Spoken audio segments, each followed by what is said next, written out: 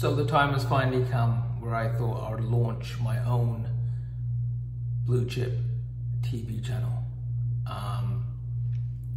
Yeah, I thought I might as well just, put out a quick skit video, literally 5 to 10 minutes, just talking about the footballing stories, mainly about Liverpool and the start that they've had. And yeah, I'll be collaborating with loads more content creators back home.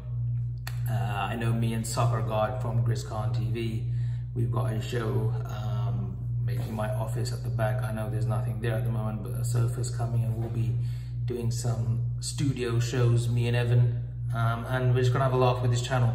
Like and subscribe if you want to. If you don't, it's all love anyway. And yeah, we'll go straight into it. The Palace game, deflation, isn't it really? It's been a bit of, I can't even say a poor start, it's been a really poor start. We just haven't got going. Something seems up, something seems wrong, whether the players just look goosed, maybe the break wasn't long enough for them, but something's not quite right. The only sort of spark or the only consolation that I took from that game was when we went down to 10 men. I thought we were brilliant. I thought we actually played really well and could have won the game. I thought Joe Gomez had a great cameo when he did come on. Looked strong, looked assured, looked quick. He looked like the Joe Gomez of the 2019-2020 season. And going forward, I think we've got to go with that now. We've got to go with Joe Gomez and Virgil van Dijk until Ibu's back. And even then, if these two can replicate the form of the championship winning season, then we've got to stick with it. But I think Joe Gomez deserves his chance now. Naby was on the bench again. You probably know now that it's to do with contractual talks. There's rumours that he's not happy. I think it was reported yesterday by some German journalist. Fuck knows what his name is, but I've always sat on this fence when it comes to Naby. I do like the player. I've made no qualms about that. I've always tweeted in support of Naby, but it seems as though next season could be his last season at the club. I wouldn't cash in on him. There's no point. And it's £55 million that's gone horribly wrong. As much as we berate United about Paul Pogba, they can say the same thing about us with Naby Keita. So it's not worked out for him. I thought last season, to be honest, he did give us availability. It's just the quality that he was lacking week in, week out. We would see some glimpses, i.e. the volley against Palace and that celebration. Eric Cantona was absolutely brilliant. The goal against Atletico Madrid, and then he gets hauled off because of some silly mistakes in that game. I thought United away he was brilliant until that arsehole Pogba put it on him.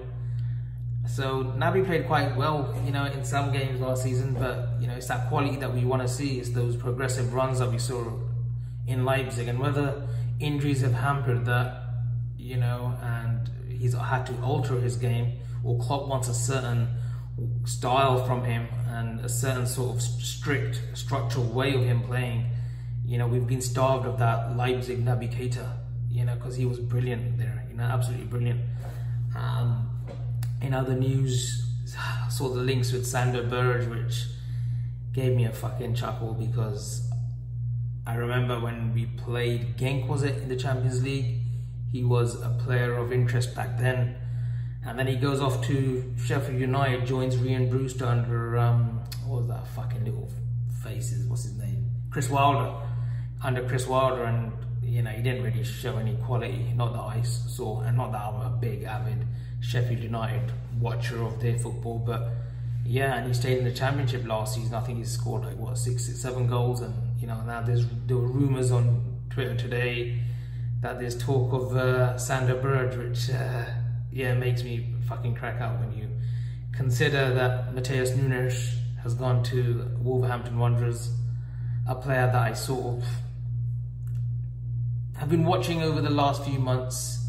That Sporting Lisbon team, I quite like it with Ruben Amorim as their manager, and they've got Pedro Gonçalves, some good players, and he does stand out. Nunes did stand out for Sporting Lisbon, and I know James Pearce, a respected journalist for The Athletic, said that it was nonsense. I don't think it was nonsense. I believe, not that I've got any credible sources or anything, but I believe there was interest in Matheus Nunes. But one way or another, maybe we didn't want to pay the 50 million, whether that's gone back to the board or that's a Jurgen Klopp issue, God only knows. But I think we're going to see a quality player in him, alongside Ruben Neves, João Moutinho, the experienced João Moutinho. I think Matheus Nunes will shine at that Wolves team, and next season we could be talking about an 80 to 100 million pound player. Few whispers in the last few hours from South American outlets that Moises Caicedo has been linked with Brighton. Ultimately, he's Bissouma's replacement in that Brighton team, so I don't know if they're going to part ways with him. But anyone over fucking Sander Berge, like, who the fuck is Sander Berge? Like, literally, even if he's a stopgap, couldn't give a flying, you know, F. There's no chance that I want a player of that at my club. That would be even worse than when we had Stephen Colker come on loan from, what was it, QPR, was it? So no, definitely not for me. We can already see what Joe Allen's up to. Is he still at Stoke? Is he gone back to Swansea? I think he's gone back to Swansea. Joe Allen could still do a job for us, but yeah, no, all jokes aside, I think he's definitely a position that we've got to look in. Luka Sucic, his name's been bandied about, but again, at 19, maybe Salzburg is the best development for him for another year. Nicola Barella, again, Italians, we've had that sort of Alberto Aquilani at Liverpool, which didn't quite work out, so you know, I'm always skeptical about Italian players coming over to the Premiership, just the pace of the game. But yeah, and just other news, there's news of Casemiro going to United, which baffles me. He's not going because he wants to further enhance his career, or he's gone to win trophies there. He's gone for the fucking moolah, isn't it? He's gone for the money. What are they offering him? Like 350, 400k a week. Just goes to show that they're not giving Ten Hag the flexibility or the freedom that he's probably asked for, and this is going to be a rinse and repeat thing at United, and until they get rid of that rat Ronaldo, I can't see anything changing. But yeah, this was just a quick sort of 7 to 10 minutes just to churn out a video, and I'll be doing more shows, more live shows. I'm going to get my stream all set up, my intro videos coming soon. I will be on GrizzCon TV on Saturday. I know he's having a change of the name to his channel.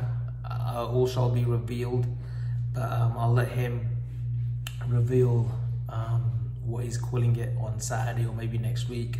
I'll also be on Born and Red tomorrow, which is Friday, 9 PM UK time.